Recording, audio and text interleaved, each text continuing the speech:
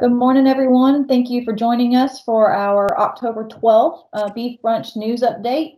My name is Ashley Edwards, and with me today are Jason Holmes and Lee Falk. We are following up really on, Hurricane Delta came through last week, so we're going to talk a little bit about that and also talk about transitioning some into our cool season forages and those sorts of things. But Lee, I'm going to let you kick it off and talk a little bit about the field conditions, weather conditions that we have here in North Louisiana.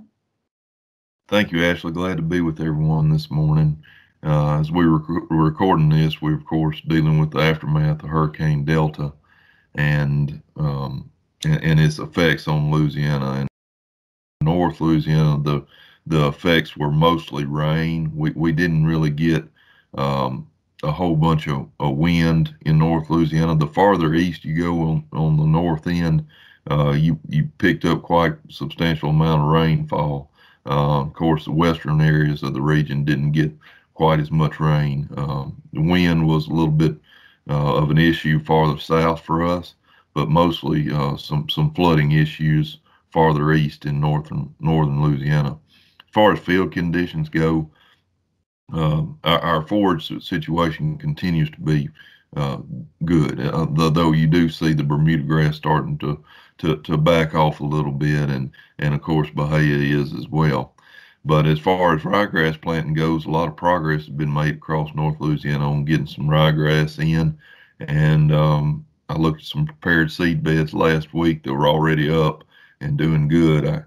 It's too early to tell yet, but the moisture that we're getting, it sure seems like it might be a pretty good year for ryegrass, but it's way too early to tell. Folks are still weaning fall calves and trying to get some fall cattle works out of the way. But generally speaking, things are progressing pretty good for this time of the year, especially getting the moisture. But we know that we've got our folks down in South Louisiana and our cattle producers south that have really suffered here lately, and our hearts go out to them. Y'all are in our prayers. Thank you, Ash. Yes, sir. Thank you. And Vince Desatel is our counterpart in Central South Louisiana. He could not join us this morning, but we did speak with him a little bit before we started recording to get kind of an update on what Hurricane Delta did there. And he said, there's still a lot of livestock that are displaced from Hurricane Laura. It's kind of hard to describe everything that's going on down there and put it into words unless you're there to see it. But Hurricane Delta definitely brought more rainfall. Some areas are still flooded. I guess it's a good thing there wasn't quite the wind damage that we had from Hurricane Laura, but once you put those two hurricanes on top of each other, things are still pretty rough, especially in Southwest Louisiana. The guys that have planted ryegrass, I know Lee was just talking about that here in North Louisiana, but our southern guys, central guys, if you've planted, might need to replant due to the flooding that's happened there, but there is still a window of opportunity to be able to do that. And even if you have not planted yet, there's still time to get your ryegrass out. So just kind of everything Lee just mentioned, our guys in South Louisiana are trying to do that on top of trying to recover from the hurricanes. So we also want to make you aware of a few resources that are out there. So Farm Bureau does still have the hay clearinghouse open. So if you would like to donate or if you need to tap into that resource, you can look into Louisiana Farm Bureau hay clearinghouse. We'll make sure we have that link listed in the video and podcast descriptions for you. Louisiana Department of Ag and Forestry also has resources listed on their website. We will give you that link as well. And then, of course, you can always reach out to your local extension agents. So be sure you can call your local LSU Ag Center office. I know Rodney Johnson in Central Louisiana and Bradley Poussin in Southwest Louisiana have kind of been some of our guys that have been coordinating those efforts, but just call your local office and they'll make sure they give you the right number to reach out to for any assistance there. Jason, I'm going to turn it over to you. Will you talk a little bit about how to manage this fall forage gap that some of our guys might be seeing as we start to transition into our cool seasons? Yes, ma'am. Thank you. So we know that this time of year, typically starting around the first part of October, we start seeing these Bermuda grass and Bahia grass grazing conditions start declining, shorter daytime and cooler nighttime, and it just gets to be to a point to where that the growing conditions for those warm season perennials is just not optimal. So we see those forages start declining in nutritional value, and they'll really start declining if you're trying to graze some that's standing. That'll decline all the way out until December, to the point to where it gets so wet that it just starts rotting, and it's really not conducive to trying to graze those stockpile Bermuda grasses. And the other side of that equation is that we're trying to put cool season annuals in the ground. So there's a lot of things that will play into how fast we can get that cool season annual up and ready to graze. So what is the planting date? What is the method of planting? What are the environmental factors? So all of those are going to play into how fast we can get that cool season annual like ryegrass up and ready to graze. So we know that there is a gap there from whenever our warm season perennials and our cool season annuals, when we can stop grazing those, and when we should stop grazing those, and whenever we can stop grazing those cool season annuals. So what I encourage everybody to do is get a grasp on your baseline of forage. So that base being stored forages, more than likely, Bahia grass hays, Bermuda grass hays, are the ones that are going to be most popular. So if you don't know what the nutritional value is of those stored forages, it's difficult to manage your nutrition of that cow herd during this gap. So I'm just going to give you some baseline numbers. So if you've got a 1,200 pound gestating cow, from middle 1/3 of pregnancy to last 1/3 of pregnancy, she needs about 7 to 8% crude protein, and she's taking in about 21 or 24 pounds of dry matter a day. TDN values, total digestible nutrients, she needs about 50% to 54%. So 7 to 8% crude protein, that's not very difficult to achieve. I mean, we can achieve that through a Bermuda grass or Bahia grass stored forage fairly easily. 50 to 54% TDN, we're getting on up there. We're pressing our limits a little bit in terms of TDN, but if we do a good job of managing those forages, whenever we're putting those into a bale, we know that we can do that. So typically, on a average to high quality Bermuda grass, Bahia grass hay, we can meet those nutritional needs with that stored forage. On the flip side of that, if you've got cows lactating, so 1,200 pound lactating cow, first 30 days after calving, if she's taking in about 27 pounds of dry matter a day, crude protein needs to be around 10%, TDN needs to be around 59%. So we've got to be putting up a very high quality Bermuda grass hay to get into that 10% crude protein range. But 59% TDN on a warm season perennial is pretty tough to do. So we know that we've got to be able to supplement some sort of energy whenever we get to that point. That energy can be in the terms of a high quality ryegrass baleage, or it may be in the terms of some sort of grain. So a dry distiller's grain, a corn gluten feed, corn, and that's where our energy is going to come from in a fed diet. So get a grasp on what your hay quality is, and that's going to be what you're going to be leaning on whenever you don't have those forages that you can get out there and graze. Any of us can help you get that achieved.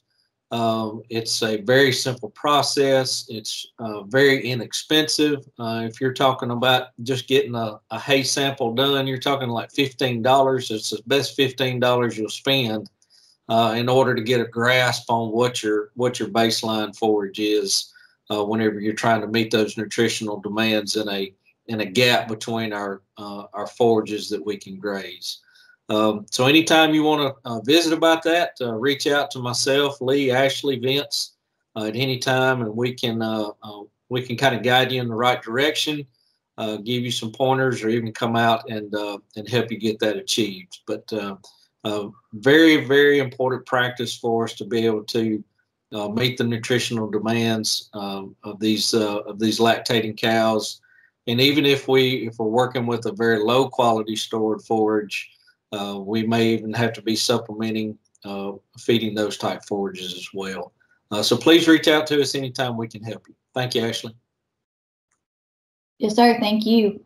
We're going to transition a little bit real quick and talk about some events that we have. So I guess it's been a couple weeks now. My calendar's getting jumbled, but we had the artificial insemination class at the Hill Farm, and that went really well. With COVID, we had to kind of shrink our class size just a little bit, but the class was really successful, and it was beautiful weather. I think that's the first time in a handful of years we haven't had some sort of rain or gross mist going on during that class. But coming up at the Hill Farm, we do have a pregnancy determination class. Lee, will you talk just a little bit about that and how they could potentially get registered if we still have some spots available? Yes, thank you, Ashley. So on November, we have 2 opportunities to attend a pregnancy determination clinic at the Hill Farm. Both of them are in November. One is November the 10th and one is November the 12th.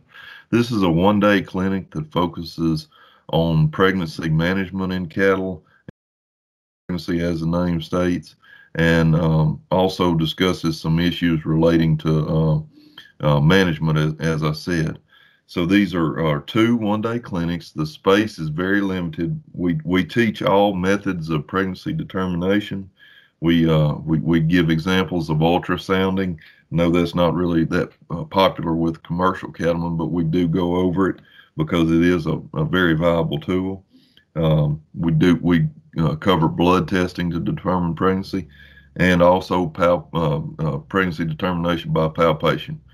This is a very good program that we put together with an area of veterinarians, large animal veterinarians, that actually act as instructors on several of these topics. And we really look forward to having this. This will be our 2nd year having these clinics. So if you need any information or would like to sign up, please reach out to any one of us. It's going to be publicized today. I'd caution you that space is very limited for this. So if you or someone you know is interested, they need to get in touch with us as soon as possible to get space reserved. Thank you, Ashley. Thank you. Jason, it's time for our market update, please, sir. All right, so in the 5-area feeding region, fed steer negotiated cash sales closed the week at 106 to 110. That's about $1 to $3 higher than a week ago.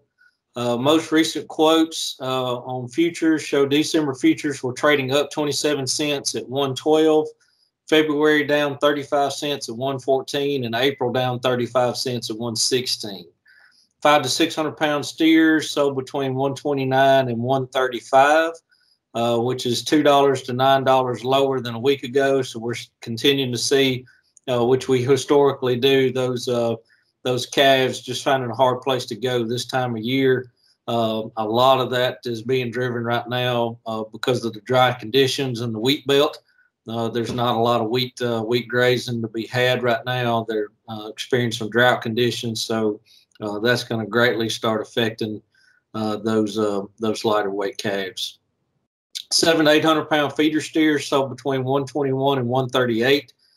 So they're steady to about $4 higher than the previous week.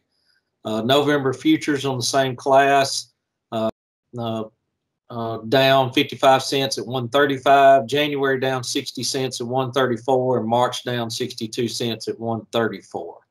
Lean coil cows remain steady from the previous week, so they range from 41 cents to 50 cents, so they're holding steady. The latest import and export trade data was released this week. So that would cover the month of August. So those are delayed a month. Beef exports were up 2.5%. That was the first month above year-ago levels since pre-COVID in March. Those exports are expected to continue modest growth for the remainder of the year. So that's always good whenever we see those export numbers coming back up. In our feedstuff markets, rice bran trading steady at $100 a ton. Soybean meal trading up $29 at $369 a ton. Soybean hull steady at $110 a ton. Cottonseed meal up $20 at $287 a ton. Whole cottonseed up $5 at $215 a ton. DDGs are trading steady at $145 a ton. Corn gluten feed up $12.50 at $530 a ton.